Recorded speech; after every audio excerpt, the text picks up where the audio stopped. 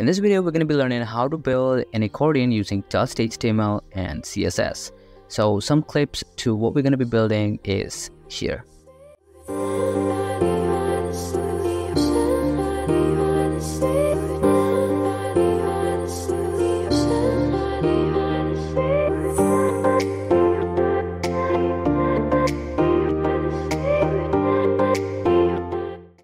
So without further ado, let's get started and let's build this quick. In our index.html file, as you can see, we have our boiler template. Now inside of the body, we start with a div with the class of accordion to hold all the different collapsible accordions. Now the main elements or the main tags that we're going to be using to get the accordion functionality is details and summary. So we have these detail tags, inside of which we have our summary tag, which says section 1. And then right after that, we have a p tag with some text inside of it. Now this summary tag is what you click to expand or collapse the section. And then the content that you see inside of the details is what gets shown when the section is expanded. So basically, these two are responsible for having the accordion functionality.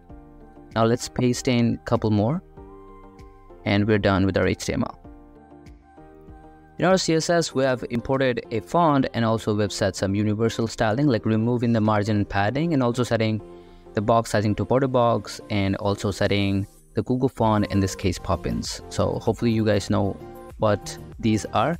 Now the main thing that we're going to do here is we're going to give the body a 100 viewport width and height. And then we're going to set everything at the center using display flex, justify content center, and align item center.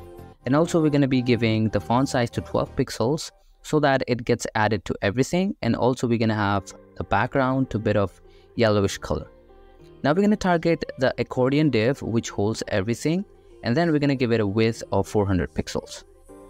Now we're going to want to style each details element. So the details element has a margin bottom of 10 pixels, border radius, a background, a white background, and also padding and a bit of box shadow to make it look a bit better. Then we're going to target the summary tag, and we're going to add a cursor pointer and also outline to none.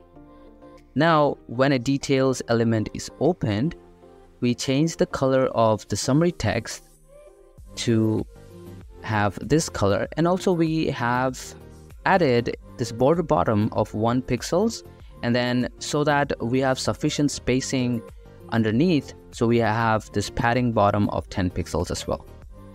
And then finally we add a margin to the details paragraphs to ensure that they have some proper spacing from the top. And that's it. With these few lines of HTML and CSS, you have your accordion ready using just HTML and CSS and no JavaScript.